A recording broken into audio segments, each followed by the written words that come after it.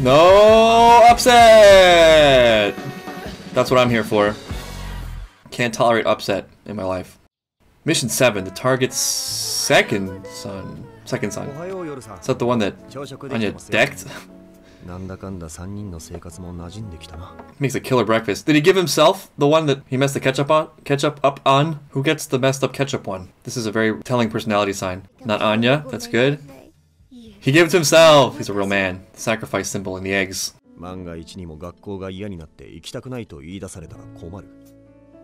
It's for the mission, but it's really for our family, our wonderful family.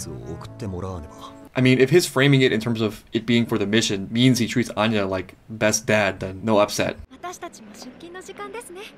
What do you do exactly, Yor? Was she just like testing there a little bit? She seemed like she was looking for a reaction. I'll be going to work now. Work that you've never once inquired about. Aren't you curious what I do for a living, Lloyd? It's Bestie Becky, aka Miss Rich Girl. Yes, I do. What are you, a pleb? Take it down a notch, crab. They're gonna be friends, though. They're gonna be friends. He was worried, so he came to check on her from the roof. No, Lloyd. Well, they never know. It's my X family. They're all just kids, you know. They're all just vehicles for their parents' behaviors, beliefs. Oh no, she can read all of this. Oh no. School's bad enough without reading minds. Oh no. Anya, stay above it. Thank you, Becky. Becky's got a heart of gold. Becky coming in clutch. It's definitely made an impression.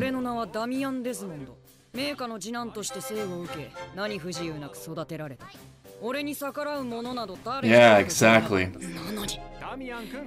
I sort of liked it.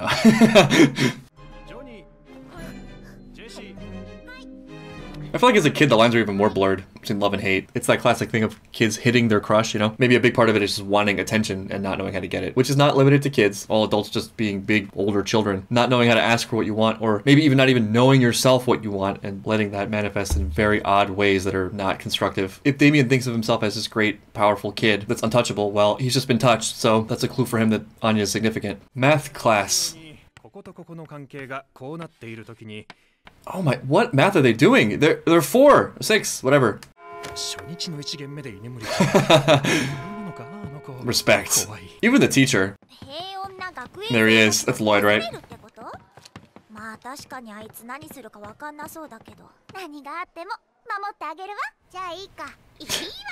Not at all a disguise. You just did. Alright, this is more my speed. Mirrors and light. Yes, I like this. Instead of advanced algebraic geometry.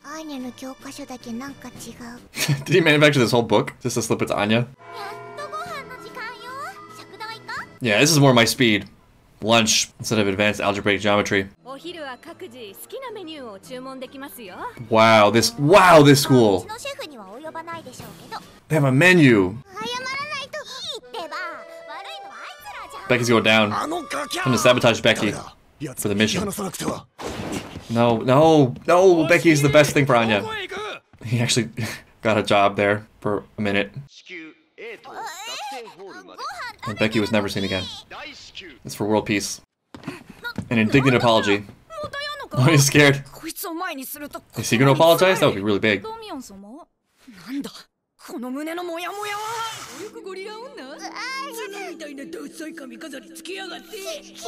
Aww.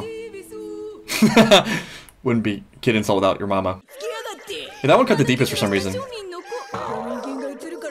Damien, anytime you want to speak would be great.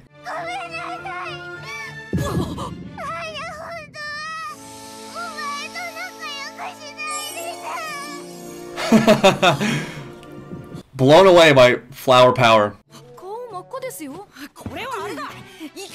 No. Come on, Damien. It would make me really happy if Damien ended up being a cool kid. Just because it would be way more satisfying than falling into, like, the snooty rich kid thing. And I have a feeling that that's where this is going. That's exciting. Come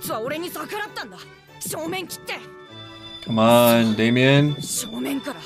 Come on, Damien. Deep into my eyes, huh? This beating heart.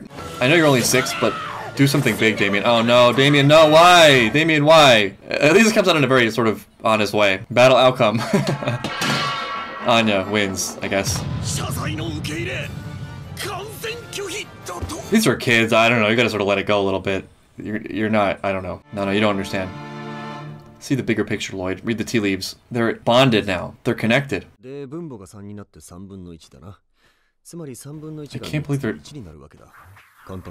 doing this in 1st grade or whatever. It's gotta be grades, right? It's gotta be Stella's. You've crossed the line. You've gone too far. It's a lot, yeah, a lot to take in. Where did I put the wine? It's a very your metaphor.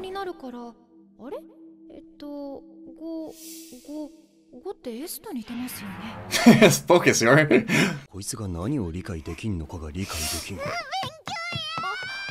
Poor Anya.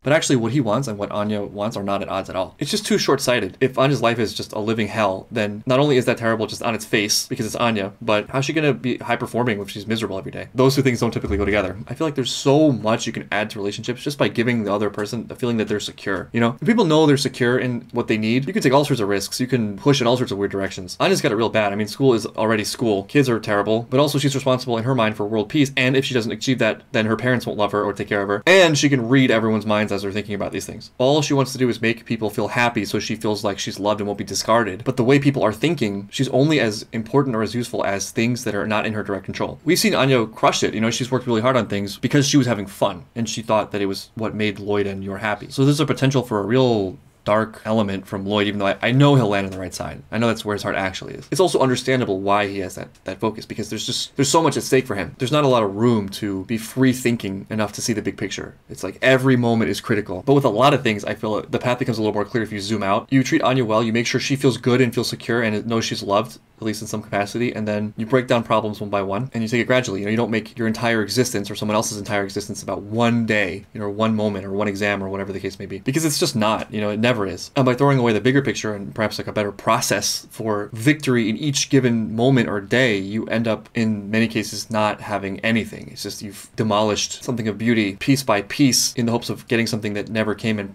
maybe never could come because of the way you handled the structure from the ground up. Yeah, so would I. Yours got it right. Yeah, this is really refreshing about Lloyd, that you can take stocky and listen.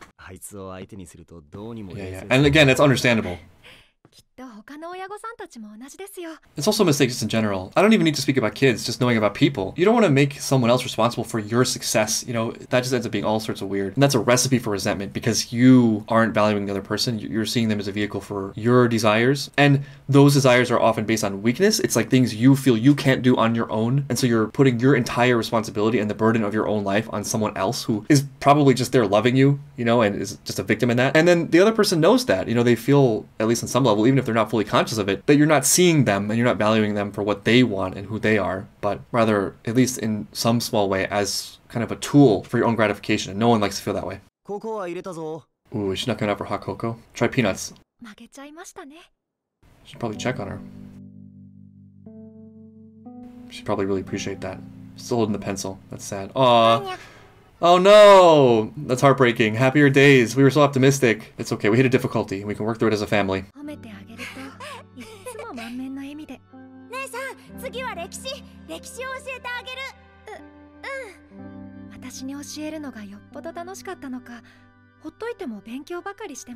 As an older sibling, I connect to this feeling. There's this weird feeling of like awe and admiration and a little bit of fear too when you realize ways in which your younger sibling is surpassing you. There are a lot of ways in which my younger sister has been way ahead of me from like birth, it seems. It's great and awful at the same time, but mostly great. Yeah. And it's gonna be so key for Anya because she's so just looking to be loved. Yeah, she would love that. It would be the world to her. Yeah, I mean, just at the very least, praise her for the things that she does really well, you know? Does a good thing, praise her. A little late for that. Yeah, exactly. Take some responsibility, my friend. Don't say it's for the mission. Alright.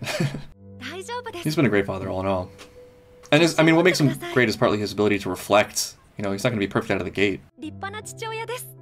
Yeah, I mean, like, if your benchmark is not making mistakes, then you're always going to fail. But your benchmark should just be having a guiding star, keeping on course.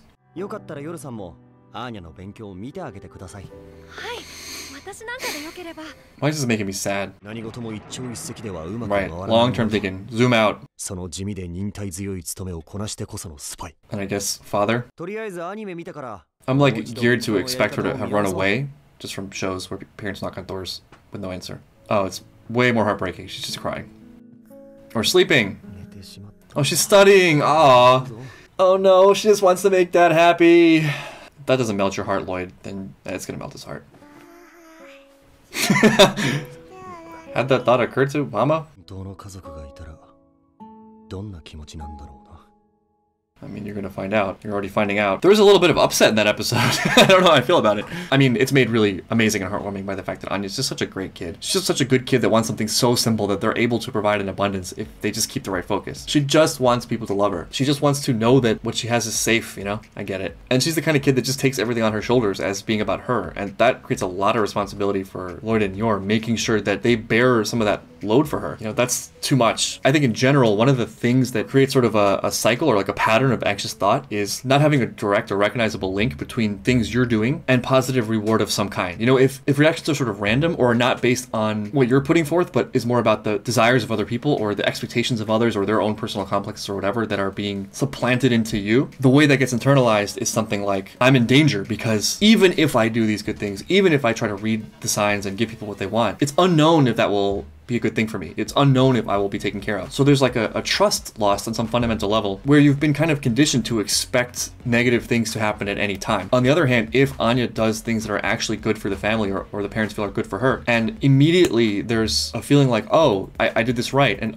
this is good for me. I am loved. There is a way I can act or operate so that I can feel safe or get the things that I want. You can kind of breathe a little bit, and you now have a structure for life, and structure, if it's done well, has a way of providing comfort. You know, it's something you can lean on because the world is so chaotic. You got to believe in something. So it's nice to have certain fundamental things you know to be solid in your life. So just to take an extreme, if they weren't actually good parents, if Anya was doing all this and working this hard and Lloyd was just constantly coming down on her, maybe if he wasn't Lloyd and wasn't the spy and had some kind of emotional problem and took it out on her, what she would learn as a kid is that people just come down on you randomly. Even when I do things well, bad things happen. So there's a problem. Even if it's not fully conscious, that's sort of the schema from which she might learn to operate. And I think it would be exacerbated by the fact that she actually is really great and actually is doing so much, you know, and also really desires it strongly. You know, desires that kind of love and the knowledge that she won't be discarded like she seems to have been before. So that's what creates this rawness for me and what makes it just a huge relief that they kind of catch themselves there at the end of the episode. Because I feel like that would actually make them unlikable. You know, if they didn't have that, if they were leaning too heavily on the mission thing and Anya wasn't getting the support she needed, it would kind of be unforgivable if it were long term, you know, if it didn't exist just in moments. So yeah, this episode felt different in tone from a lot of the other ones. Actually, it feels like we're getting some family drama now. Some actual tension that exists in family. I blame children.